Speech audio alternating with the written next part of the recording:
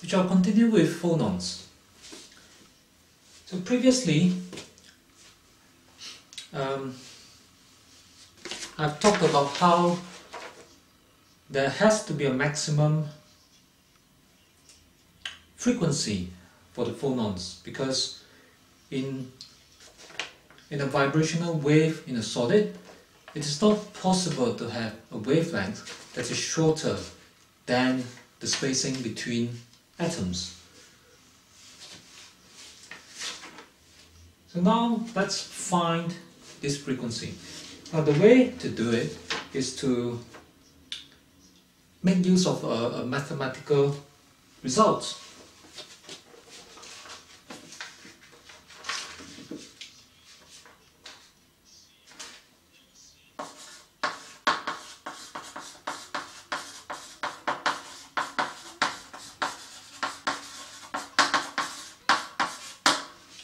Now the result is this, that the number of possible states in a solid, the number of possible vibrational states, to be precise,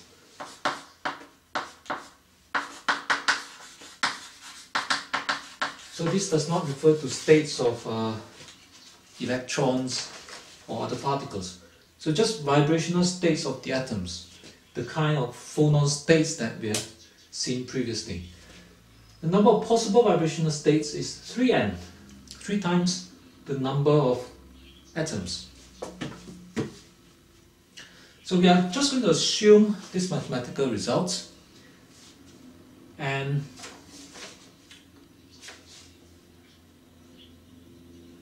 we're going to derive from this the maximum frequency that is possible. Now from the density of states, g omega,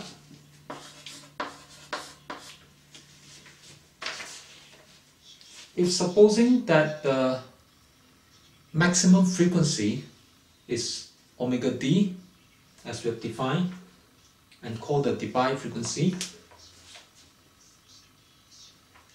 then we can find the total number of states by integrating density of states from 0 to the Debye frequency. Alright, so all we have now is a name for this maximum frequency. We don't know what this frequency, this highest frequency is. That's what we want to solve for. But from this mathematical result, we know that the answer, or the integration, must give 3n. Okay, and we have the formula for g omega, which we got previously. And this function is omega squared, so we can integrate that. Let me put this in. I'll just integrate it directly. If I integrate this, 3 omega squared becomes omega cubed, big V omega cubed over 2 pi squared V cubed is equal to 3n. That, and putting in the limits, this is omega d. So now we can solve for omega d. So that should be a straightforward rearranging.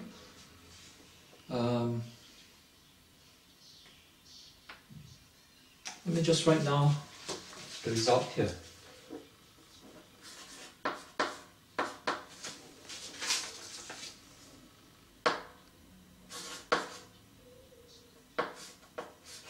(6n pi squared v cubed over big V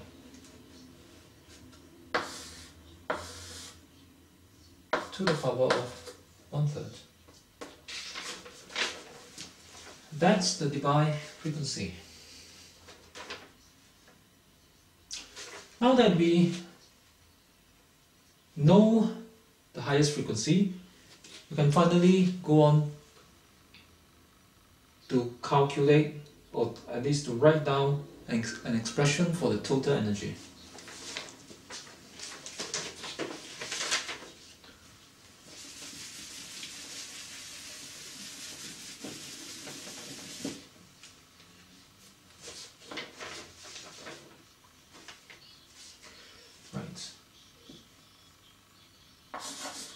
total energy. Let's remind ourselves how it's made up. It has d omega, and in this frequency interval, multiplying by g omega gives the number of states, multiplying by number of particles in one state gives number of particles in d omega, and multiplying by h bar omega, the energy of one photon, gives energy in this interval, and integrating from 0 to the highest possible frequency gives the total energy. Then we substitute those expressions into here.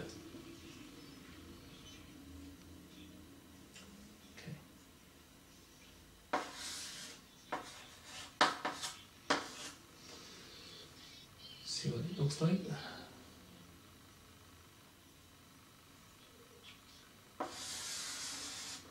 We have an over exponential h bar omega kb t minus 1 for f omega.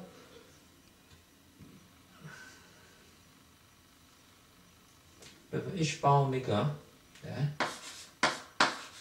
with d omega there, that and that, and we have a g omega from that. So for the g omega, most of the factors are constants except for the omega squared. I'll leave the omega squared in, and I'll write constant factors outside.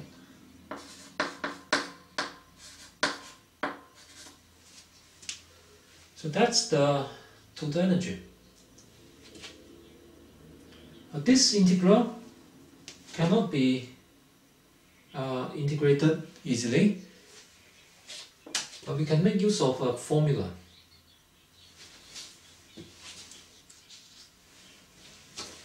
Or a result from the table of integrals.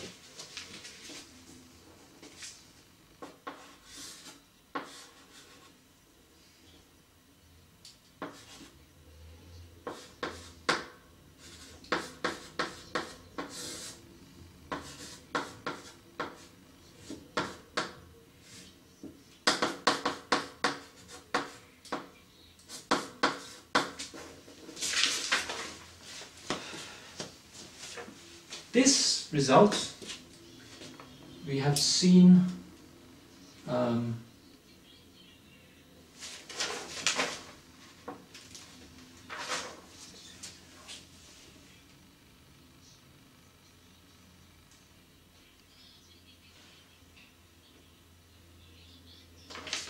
this result can help us to integrate this, but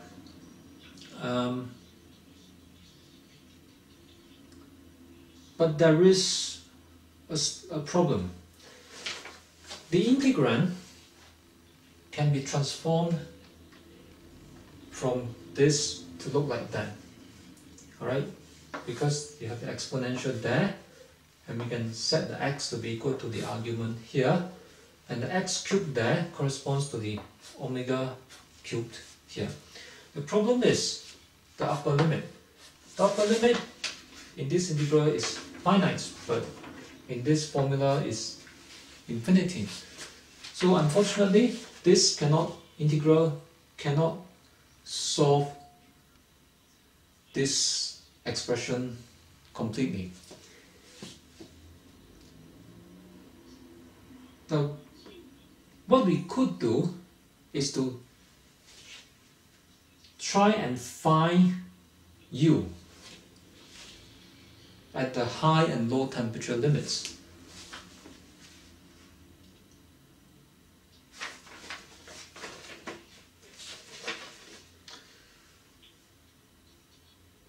Now in the low temperature limit, the way to do it is to make the substitution that this is equal to x.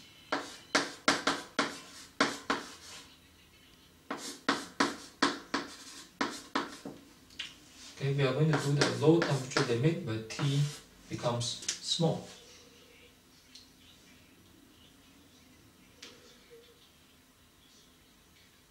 So then we need to make the substitution.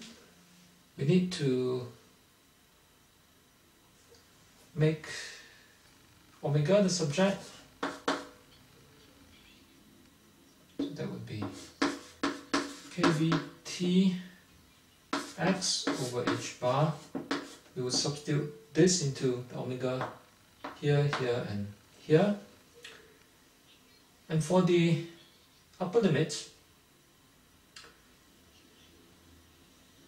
we would replace the upper limit by x, where x is well, by substituting omega d into the omega here, and we'll call this xd.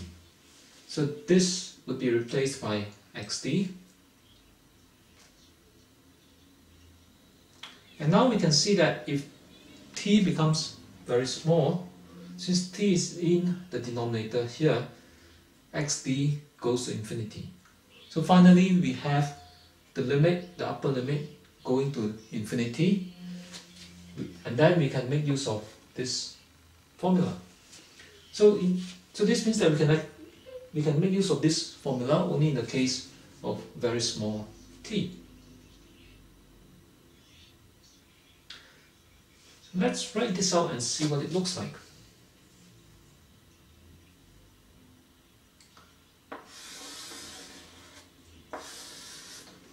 It's getting crowded.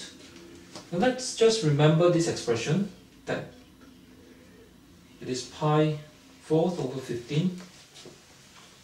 Clean this away.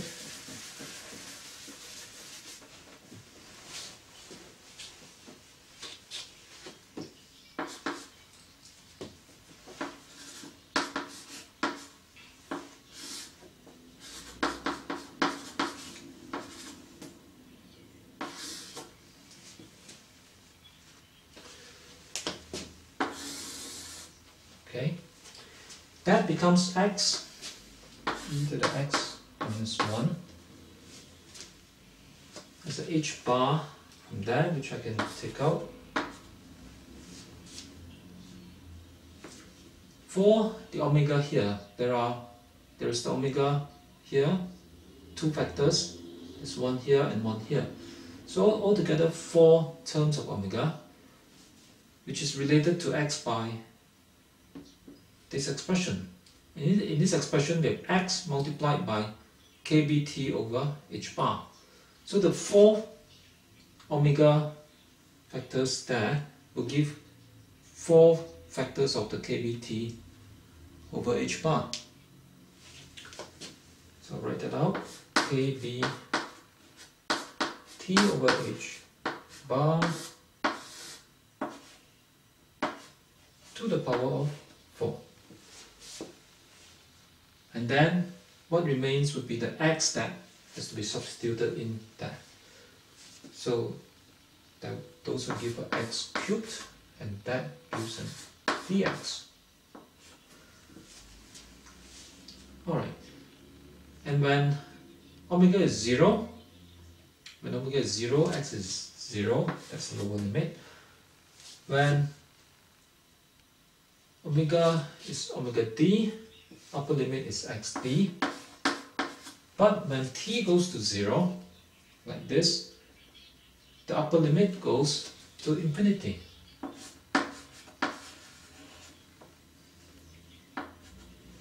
Right, xd goes to infinity.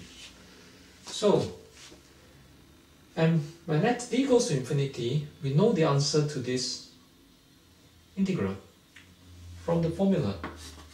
It is pi to the power of 4 divided by 15. So that's this integral, and then I have this. Let's simplify this. I have a 3 big B, right, there is a KB power 4 from there. There is 2 pi squared v cubed from there. There is h bar power 4 and a h bar on top.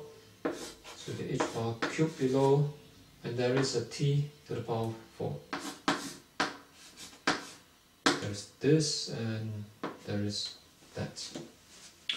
So this is the expression for U at very low temperatures. It is related to T to the power 4. Now the important thing about this result is that it can be checked against experiments. But before that, let's write down finally an expression for heat capacity that we can obtain by doing du by dt. When we differentiate t to the power of 4, we get t cubed times 4. So the t4 becomes t cubed, and then you have all the other factors that are constants. So it's t cubed times some other constants, which I shan't write down. But in the case of phonon heat capacity, we often use the letter A to represent these constant factors. So just call everything here A. So this is an expression for the heat capacity, and it can be checked by measurements. So measurements that has been carried out using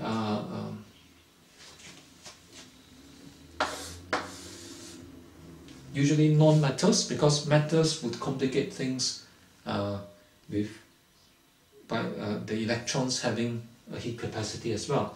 So in non-metals, like for example potassium chloride, measurements has been carried out to check this relation. And the graphs which have been plotted might, for example, it might be convenient, instead of plotting against C against T cubed and we expect to get a curve, if we plot C over T against T squared. So you get C over T by dividing both sides of this by T, and you get T squared on that side. If we measure, it has been measured experimentally, and the points on this graph are found to fall on a straight line. So this demonstrates that this relation is correct, that the heat capacity indeed varies as T cubed at very low temperatures. And very low temperatures means of the order of a few kelvins.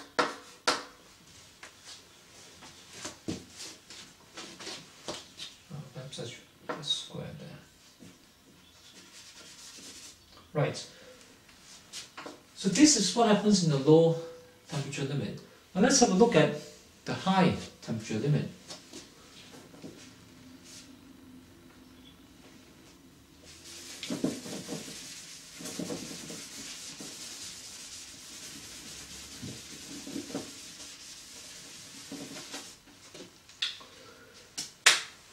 High temperature limit is easier. When T goes to infinity, this expression here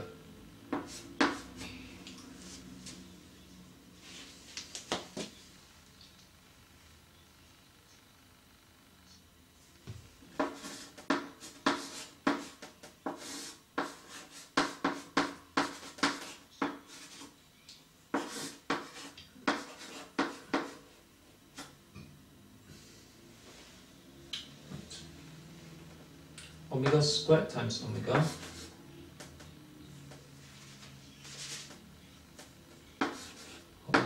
cubed d omega h bar take out, and when t goes to infinity, that argument in the exponential becomes very small. So e to the power of a very small number, let me write this out separately, e has this series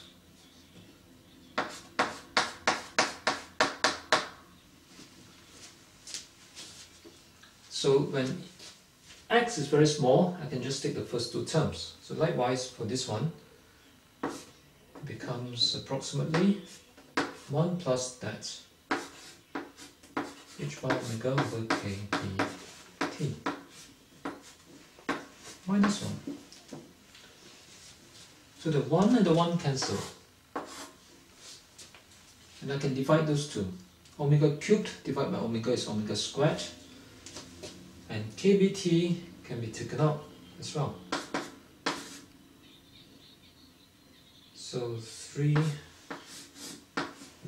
over 2 pi squared v cubed. H bar and h bar cancels. Kbt comes out here. And omega cancels with omega cubed to give an omega squared. And integrate omega squared gives 1/3 omega cubed. And substituting the upper limit gives omega d cubed. And we already have the expression for the Debye frequency. So we can substitute that inside here. And then after rearranging dot dot dot, the final answer looks like this. 3m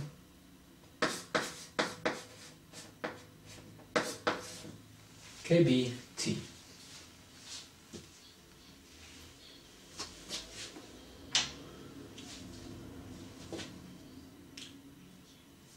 So that's the total energy, and from this we can obtain an expression for heat capacity, du dt. Differentiate T gives 1, and the answer is 3m kb.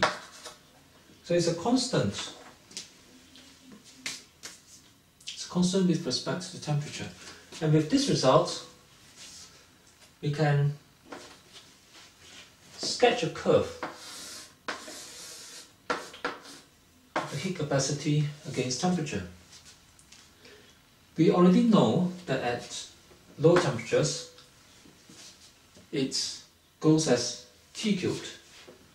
So from near zero it goes like this. So this part is the shape of a T cubed curve. But at high temperature it goes closer and closer to this constant. 3m kb. So the curve and sketch would look like this.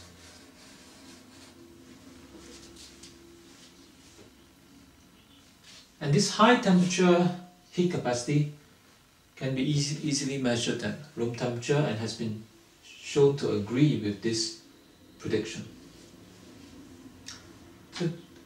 So in this way, using this phonon model, it is possible, and we have obtained the correct heat capacity for the low temperature and the high temperature limits. And it has also been shown by numerical calculations that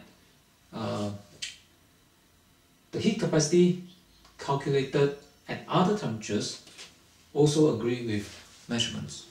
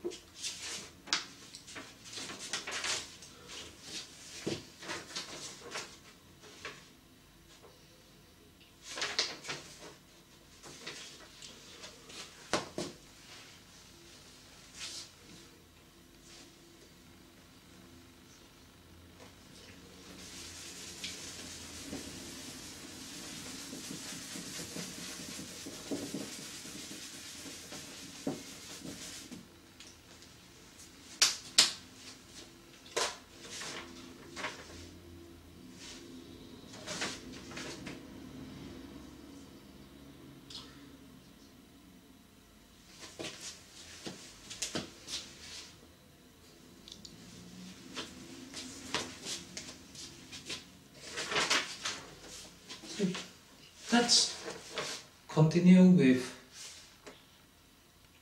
photons.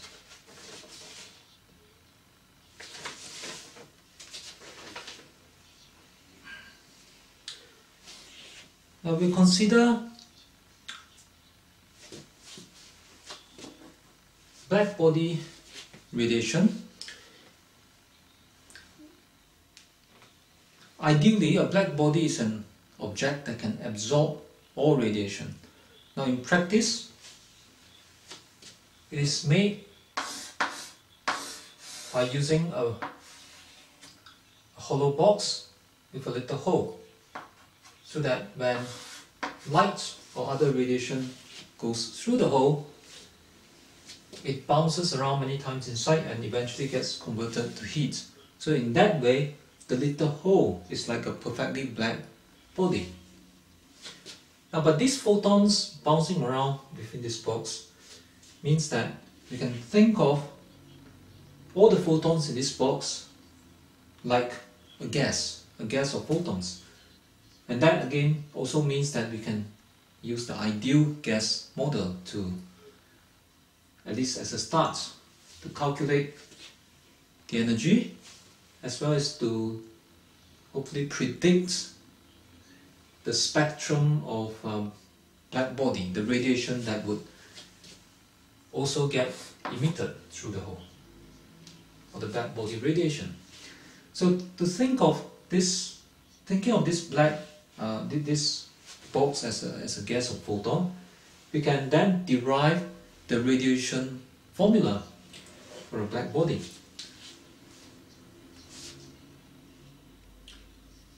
Okay, so and to derive this radiation formula, we must first obtain the total energy, because the radiation spectrum would be directly related to the spectrum of the energy distribution inside the box.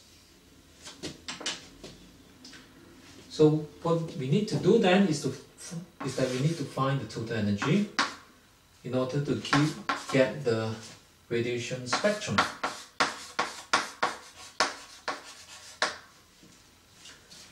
And so instead of finding the heat capacity like we did for phonons, electrons and real gases, we now want to find the spectrum of the blackbody radiation.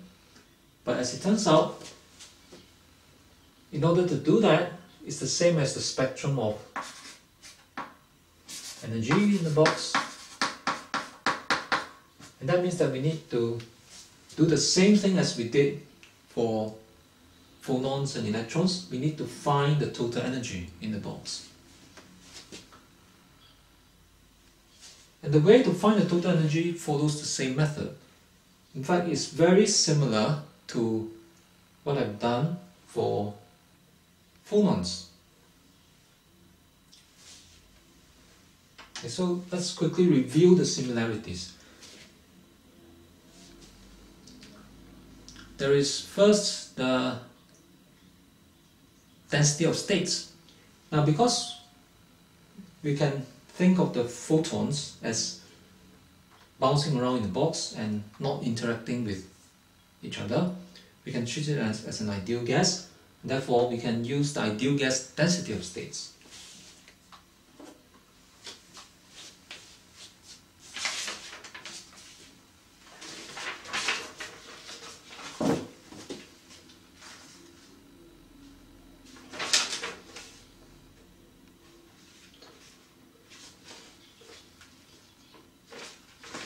And in the case of the phonons, I've converted it to the variable, transform it to the variable of frequency, and it takes this form.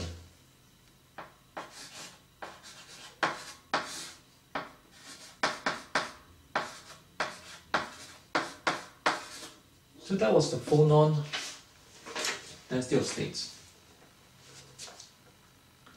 In the case of photons, it's very similar, but we need to make some change. So first of all, that was the velocity of sound in the case of phonons. Since we're talking about photons, this has to change to the speed of light. The factor of 3 there for phonons comes from the 3 possible polarizations of vibrations in a solid, 2 transverse and 1 longitudinal. In the case of photons traveling through a vacuum in a box, there are only 2 polarizations, both are transverse. So this must change to 2. So this gives us the phonon, the photon density of states. So there's some difference from the phonons because of the polarization and the speed.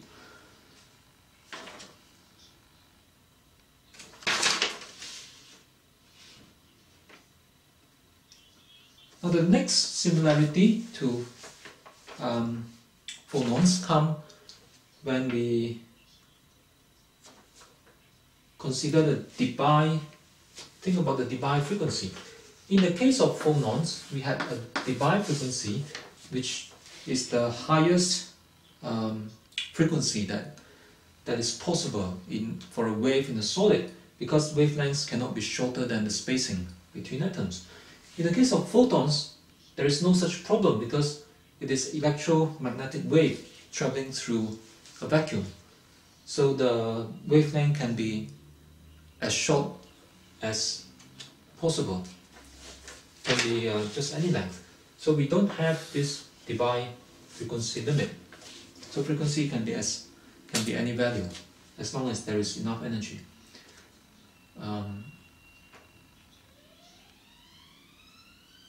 As long as there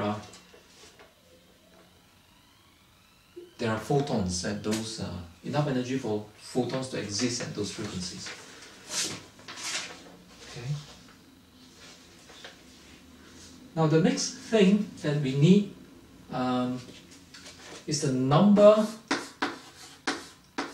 of particles in a state, in a particular energy state. So we have derived that for the phonons using the model that phonons are bosons, and which means that we can have any number of bosons or phonons occupying the same energy states. And then we went through the Lagrange multiplier method to derive an expression for the number of particles in a state, or the distribution of particles. Now in the case of photons, we can use exactly the same method, because like phonons, which has no constraint on the number of particles, photons also has no constraint on the number of photons, because these are not real particles. So at higher temperature, there will be more photons will be generated in the box. So therefore, this exact same Lagrange multiplier method and results can be used.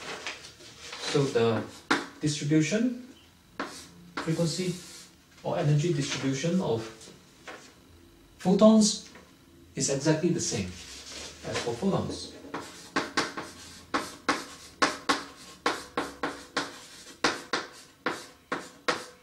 Same formula. And the energy of a photon and the energy of a phonon are the same. H bar omega. So we have all that we need now to calculate the total energy.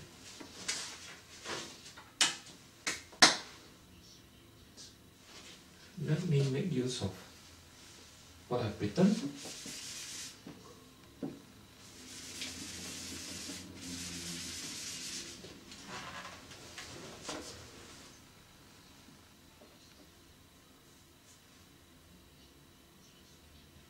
Now, rather than writing down the integral expression directly,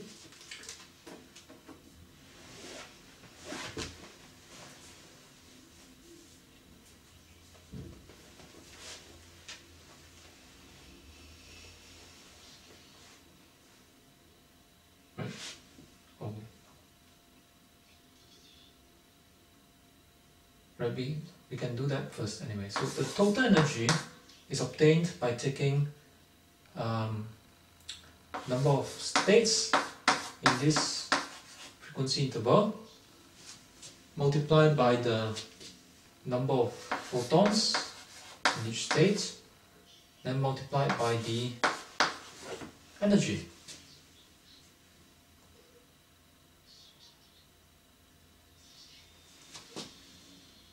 And to find total energy, we integrate over all possible frequency, and this time we can go all the way to infinity. So that's the expression for the total energy. And we know F is this and G is that.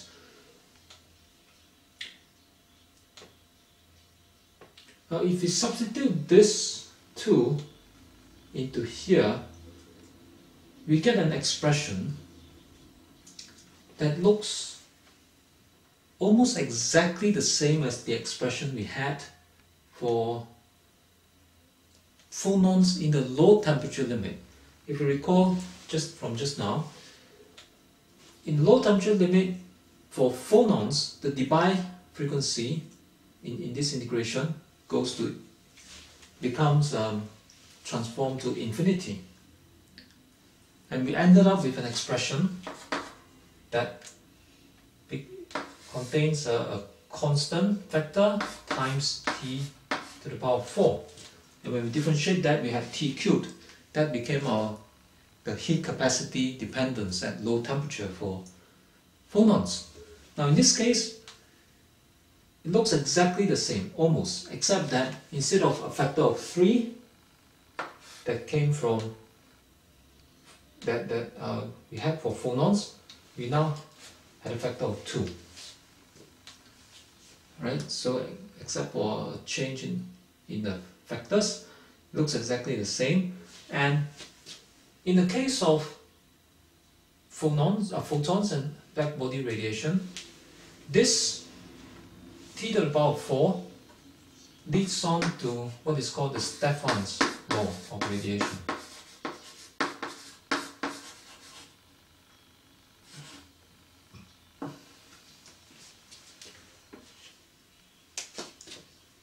Okay. So Stefan's law of radiation, if you think about the box with the little hole, it tells us the power that is radiated from the box. Okay, the power, let's see.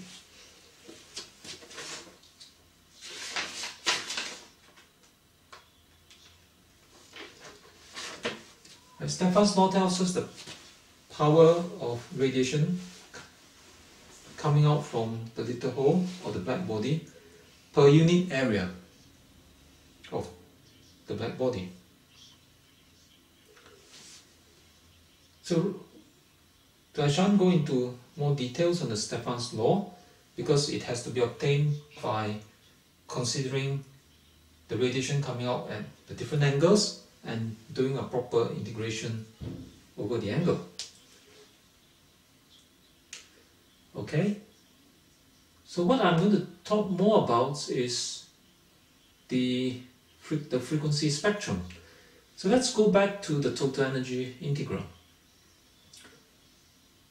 In this step, I have integrated over frequency. Now, but let's look at what happens if we do not integrate over the frequency.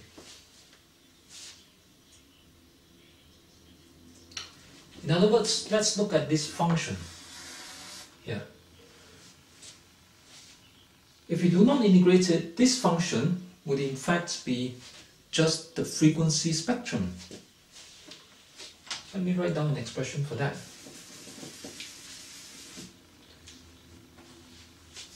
So I'll call that U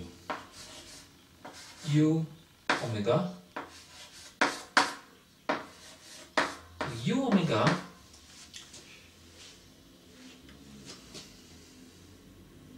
there is F, which has this exponential factor,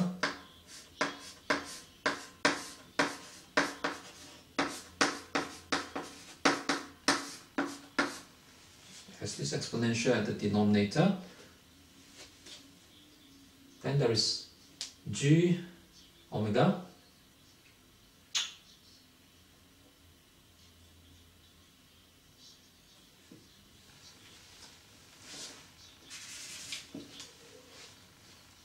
when g omega contributes omega q squared there. There is an omega there, so I have omega squared, omega cubed, omega from there and omega squared from there. And the rest are constant factors. I could cancel this 2 and this 2 there. There's h bar. So let me write this out. So as a constant factor, I would have v h bar divided by 2 pi squared c cubed.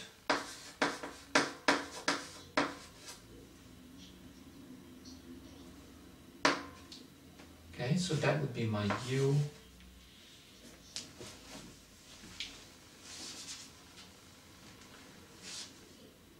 Right, that would be the u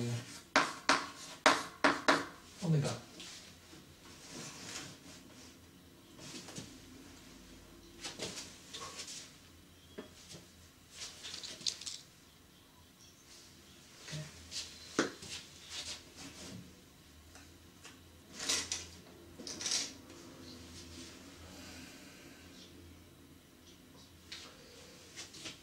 This expression here then gives us the energy spectrum. If we sketch a graph of this,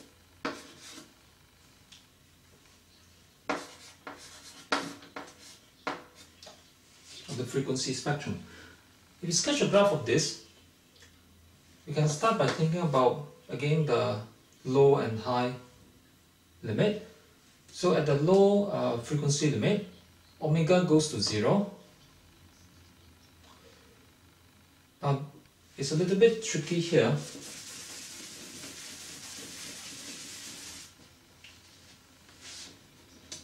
Where we have in the expression an exponential, but when omega goes to 0, this argument becomes very small, and once again we can use this series and take the first two terms.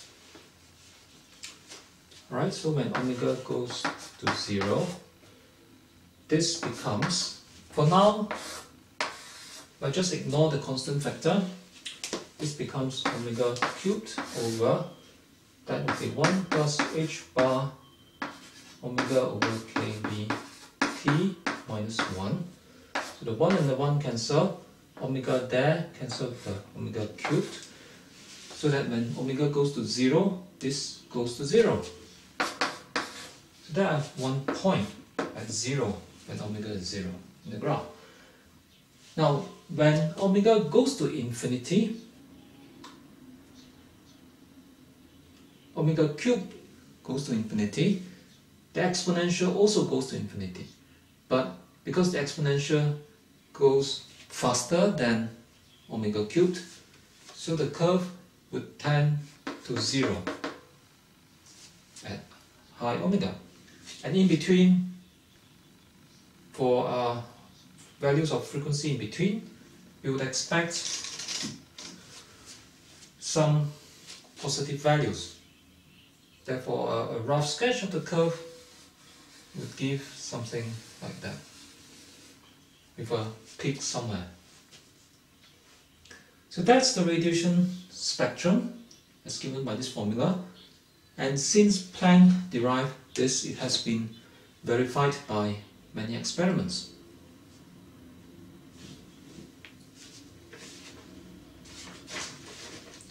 And today, this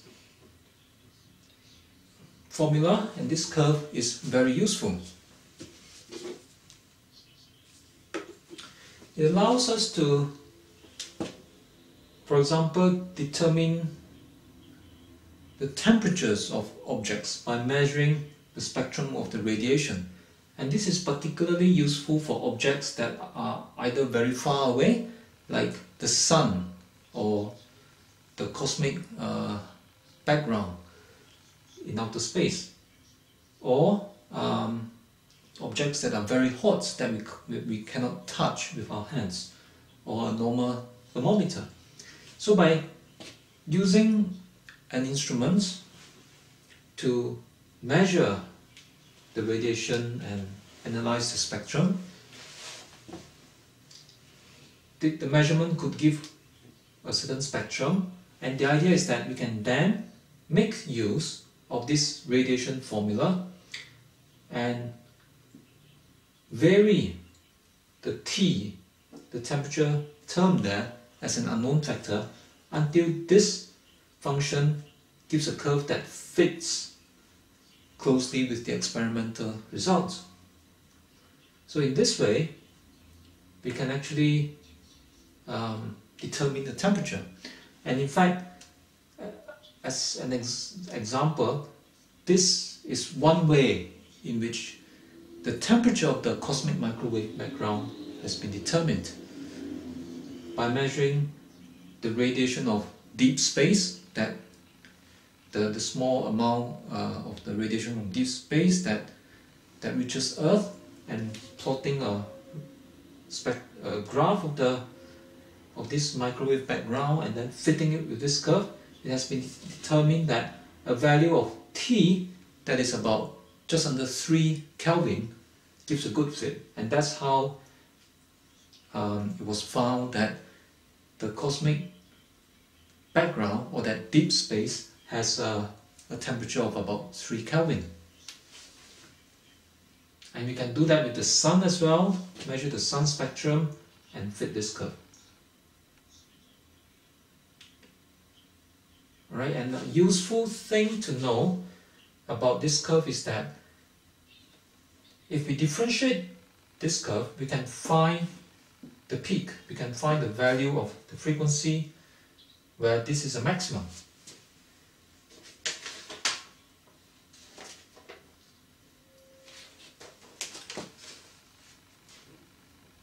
Let me write down these results.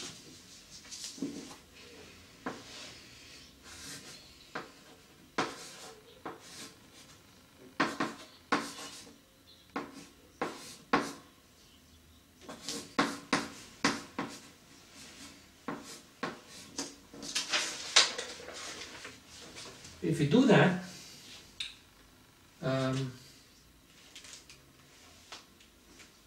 this is the result. Now the F here is related to the frequency there by omega over 2 pi. Now if I call that omega 1, for example, the F there is given by omega 1 over 2 pi. And the 2.82 there is in SI units. Alright? So this is a formula that tells us the frequency, the peak frequency for a particular temperature. And in fact, this is a form of the Wien's displacement law.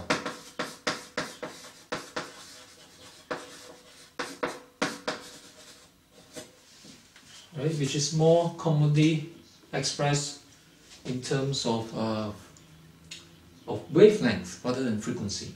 But this is the frequency form of the Wien's displacement law, and it allows us to estimate the kind of peak wave frequency, which is also the frequency which contains the largest amount of the radiation energy around it.